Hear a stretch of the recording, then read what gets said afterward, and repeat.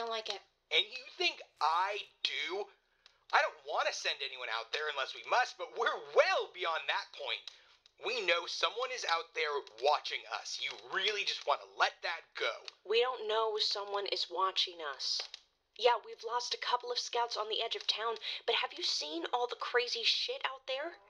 Anything could have happened to them. It doesn't mean we're being watched. So now you're against me too? Why don't you remind me who sent those scouts out there in the first place? The situation is different now.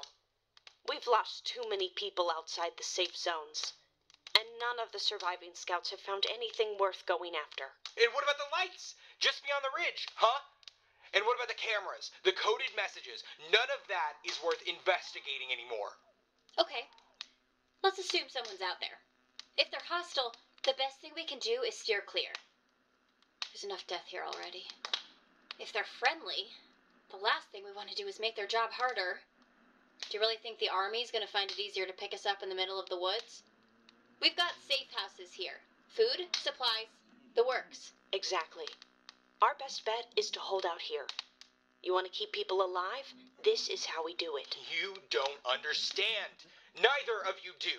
Whatever's out there is bigger than all of us. There is no holding out here. Not forever.